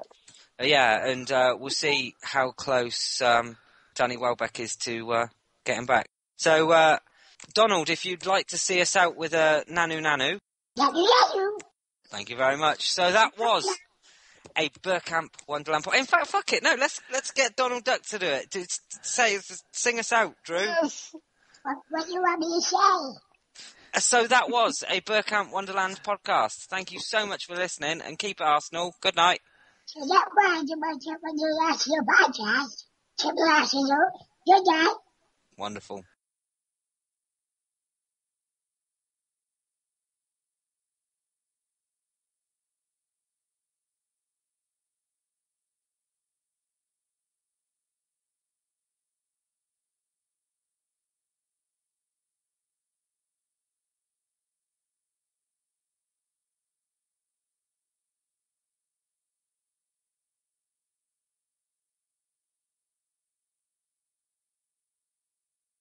So I want everybody to count to 5 in your normal speaking voice. So, hold on, if I look at my Skype call, who's first on the left?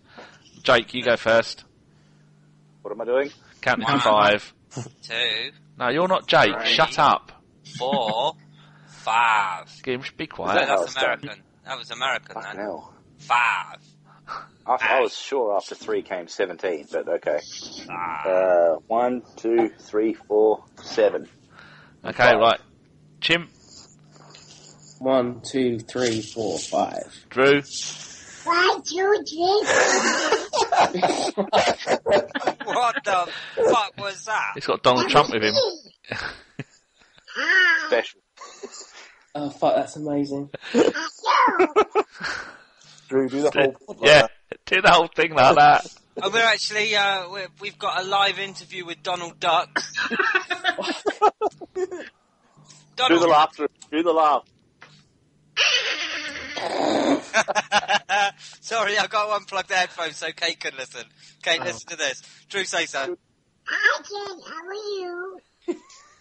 Fucking hell, that's so good. Hold on, actually, what I'm going to do... Oh, It's freaky coming from someone who's as tall as I am. That's what makes it funny. I'm not going to see that in the street. Yeah, that's the thing that gets people. How tall are you, Drew? 6'4"? Jesus fucking Christ! Yeah, I'm as tall as Drew, so there you go. And faster, so that works out, because I'm black. So. That's only Yeah, good but for that's running like away. Gene. It's all that running from the cops, man. They can get you into shape. You have to teach Gimli that. He needs to know how to run away. Kate had the headset on. She was waiting for some Donald Duck. Oh, go on then. What? Oh, hi, Jen. Hold on. I'll pass it over. Oh, Jesus. Okay, I'm there. Okay. Hi, Jen. How are you? Oh, that's so good. I know, thank you. Say something dirty to Kate. Thank you, asshole. Bye. Oh my god, dude. Oh, my eyes are You stinging. sound like you're getting head over there.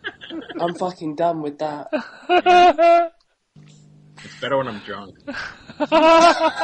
If we can't work that into the podcast somewhere, Yeah, fine, I'll do it. I can do it on command, so whenever.